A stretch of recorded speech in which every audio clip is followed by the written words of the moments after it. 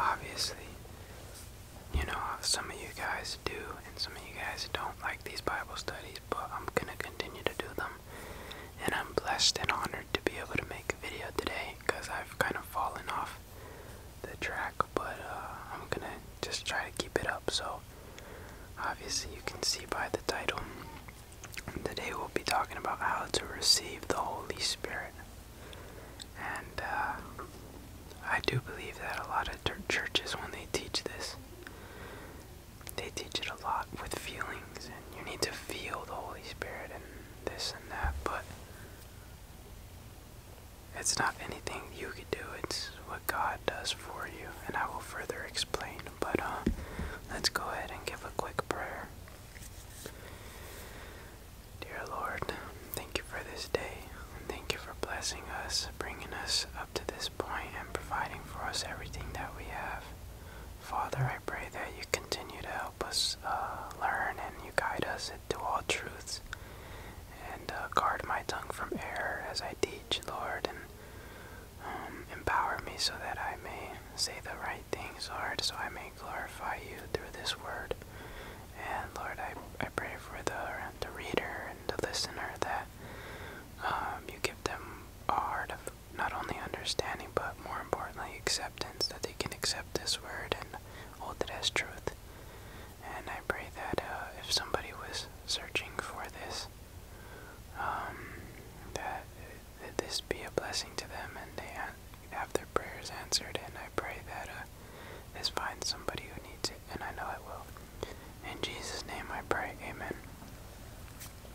Okay, so how do we receive the Holy Spirit? Short reading. Let's go to Ephesians 1. Ephesians chapter 1. I read from the King James Version. My Bible's in the car, but I have the Bible Gateway on my phone. So Ephesians chapter 1, verse 13. It reads in King James Version, in whom ye also trusted. Okay, let's start from verse 12. That we should be to the praise of his glory, who first trust in Christ. So obviously, we're speaking about Christ, Jesus, right? Verse 13, in whom ye also trusted. So trusted in Christ. After that ye heard the word of truth. So first you trust him, and you hear the word of truth. What is this word of truth? Well, it tells us the gospel of your salvation.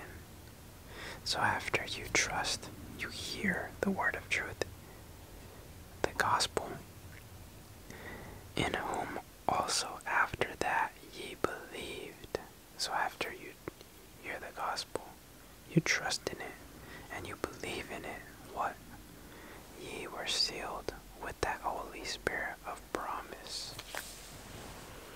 So the Bible clearly tells us it's not that we can pray for the Holy Spirit, come into my life, It's that you hear the gospel and you trust in it. God fills you with his love. He fills you with his Spirit. Because it's a seal. Sealing something. Imagine you seal something really tight. That means it's closed. It's finished, right? It's a promise to you. It says, ye were sealed with the Holy Spirit of promise, and God cannot lie. It would go against his nature, and God cannot break a promise because that would be lying. So this Holy Spirit of promise is that when you decide to give your life and believe in the gospel, after you heard it and trusted in Jesus, God says, you are now mine. I promise you, you will be sealed and you will be saved.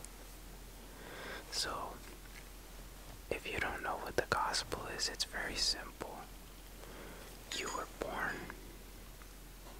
right, into this world. All of us have made mistakes, whether we've lied, whether we've cheated, whether we've stolen, whether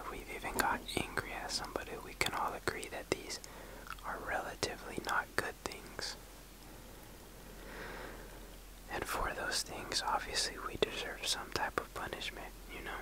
Some things can be, in the human sense, some things can be like, oh, that's not a big deal, but we can all agree that these things are bad.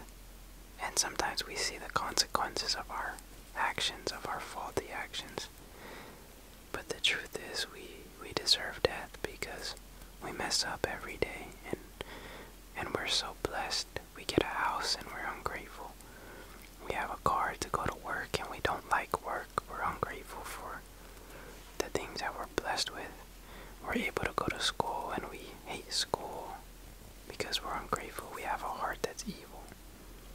If somebody's blessing us and giving it to us, we don't deserve to be connected to that person who's blessing us. But Jesus Christ came, took on your sin, and paid your debt, the debt that you owed, that you don't deserve to be connected to that person who blesses you. He took that, he put it on himself, and he died on the cross and rose again in 3 days, proving that death has no dominion over him, that your sins were forgiven. So if you trust in Jesus, I trust that you did take my sins and nail them to the cross. And I believe that you rose again from the dead, from the grave on the 3rd day. Then, boom, Jesus, God says, you are now sealed with promise of the Holy Spirit. So, let's also read another verse.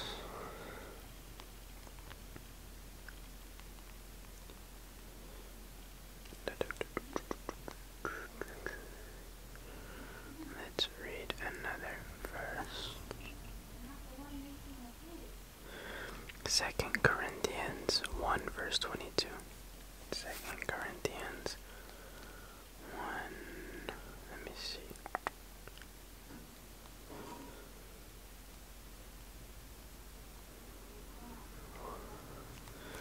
Verse 22 reads, verse 21, now he which establishes us with you in Christ hath anointed us, is God. So Jesus Christ is God, he has anointed us, who hath also sealed us and given the earnest of the Spirit in our hearts. So who seals us? Do we seal ourselves? Do we one day start to do good deeds and start to go to church and then, okay, now I'm forgiven?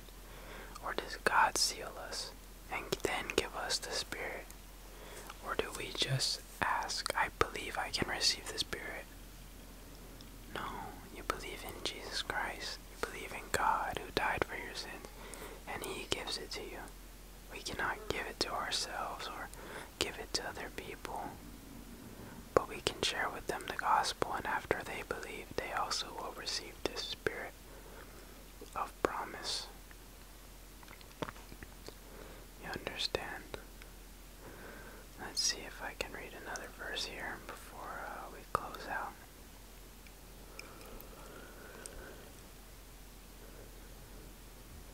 Let's go to Ephesians.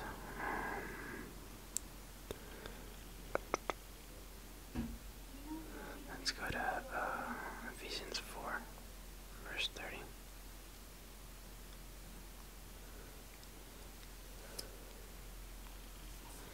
Ephesians 4, verse 30.